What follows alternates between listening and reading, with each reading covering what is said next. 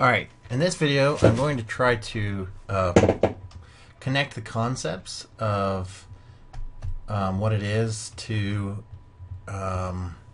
look at a ladder logic diagram and actually relate it back to hardware. And the best way to do that is by talking about the actual relay itself. Now, a relay is just a device that has a small solenoid inside of it, and when you pass current through the solenoid, you're going to get an electromagnetic field. So when you pass current around the solenoid here, then you get an electromagnetic field, and depending on the direction of the current, you're going to make this solid core, usually iron or some ferrous material. You'll get it to go in one direction, and when you release the power, the spring will send it back the other direction. Okay, so that's the basics of a solenoid, and and in this case, when you have a solenoid connected to contacts, you can use the solenoid to change the state of the contacts. Okay, and in this case, there is this relay is shown energized, okay, which means that current has been passed through the coil and caused this to go up and close these contacts. Okay, so when, and this is the part of the relay that moves up and down. Okay, so when we energize this coil, it moves up, and you can see there's tension in the spring. The spring wants to pull it back down, but because of the electromagnetic force, it's causing it to, the iron core, to push up and hit these contacts. Okay, and when it hits these contacts, it allows for power or current to flow through the contacts and into whatever it is you're trying to energize or control. Now, this power that goes through this line now can go to maybe another relay, another solenoid to actuate some other system, or etc. It can just be read as a state or an input by a PLC. It could say, hey, that this contact is closed. That means that we need to take this action. Okay.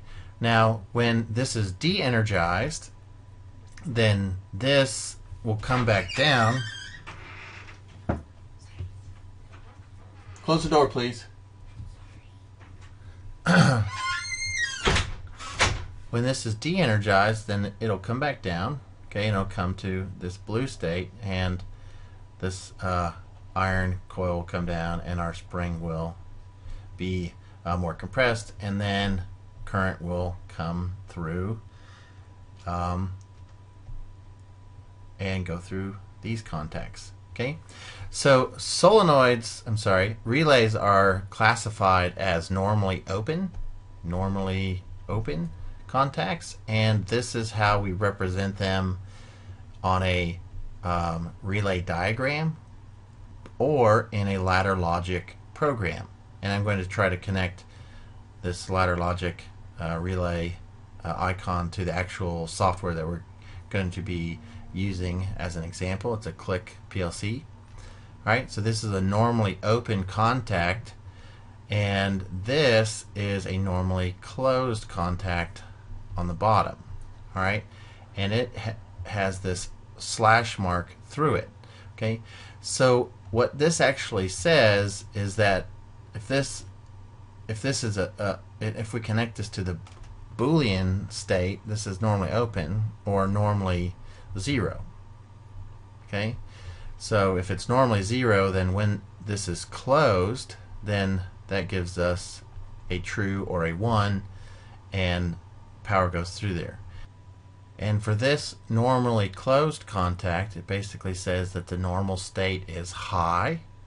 Okay, but it's really like it's like a not high, because you don't do anything on this side when this normally closed contact is closed. So if it's closed or high, it basically says do nothing. But when it's 0, it's kind of like a not 0, which means 1 or do something. And that's pretty much how these the ladder logic came to be, is by taking these components of relay diagrams and putting them in software, making it easier for technicians and other people to program. What we also need to talk about is the coil itself, and this is the relay coil down here, okay, and it's represented just by this circle, okay, and you can think of it as if current is passing through here and it's wrapped around this coil and it goes out, and there's either a relay or a solenoid in there, then it's going to cause this armature here, okay, to go, to its energized state. That's the basics of the actual hardware that led to ladder logic. All right. We also can energize coils in ladder logic diagrams that don't have any contacts, and those would be maybe used as just straight up solenoids. Okay, this is a hydraulic or a pneumatic schematic for changing the state of a piston, and these are springs. That's a spring return cylinder.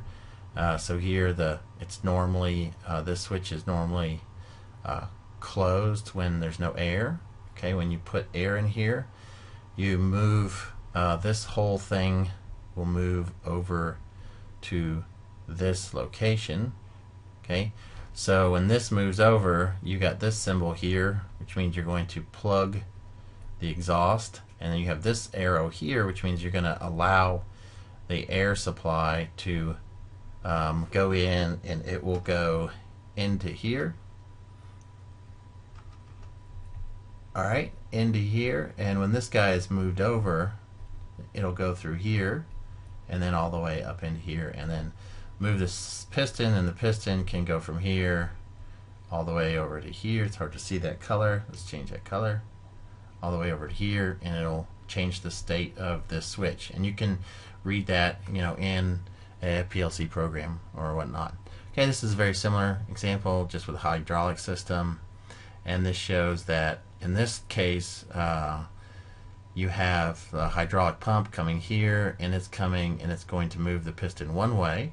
This is the back direction, and then if you change the state, then you allow the supply for the hydraulic piston to come through here, and then it'll push it this way, and it can change the other switch. So this is just an example of how the energized coils can be used in real hardware. In our next video, we'll try to connect these concepts to the actual PLC programming environment.